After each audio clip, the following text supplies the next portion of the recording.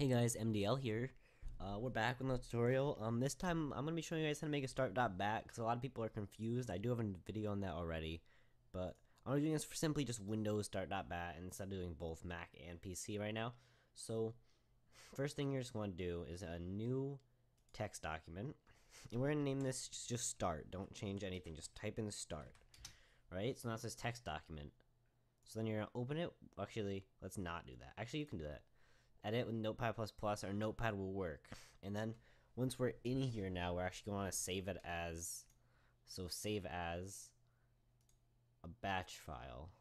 So you go here, save as type, and you look for batch file, click on that, and we'll save that in here. Save. So now if we look, we have the start, which we don't, so we have to close out of this, get rid of, you don't need the start, we basically need the start.bat, and so you don't want to edit that with Notepad++, or Notepad, sorry. And then we're just gonna start typing, so at echo off, which is basic batch, and then we'll type Java, which is the regular Java. If sometimes you need to clarify which Java, so what you would do is you would put in parentheses or in quotation marks the type of like the location to your Java that you want to use if it does not work.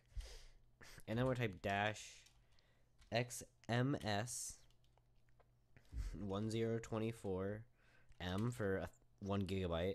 So you can, this is actually totally like, I think you could actually put GB or G for, and 1G or 1 GB for a gigabyte, but that's 1 GB. And then dash XMX 1024 M again. So this is totally customizable. If you want 2 GB, you put, 248, I think it is, and then dash jar, and then whatever your jar is, you put there. So that Minecraft underscore server 0.1.7.10 dot jar is what I am what I have in here. So that's what I will use. But if your jar is named like Cauldron or something, then you'll use that. But for this, I have the Minecraft server, so that's what I'll use. And then just under there, just pause so it doesn't close after it's done. Save that, and there we go. That's all you need to do. So I'll just actually start this up, just so you can see that it works. Give it a second. Hopefully it works.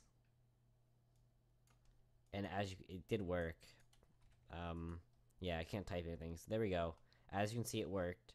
So thanks for watching. Hope you guys enjoyed. Leave any comments for any other done. So yeah, leave any comments for anything you want me to do a tutorial on or anything else like that.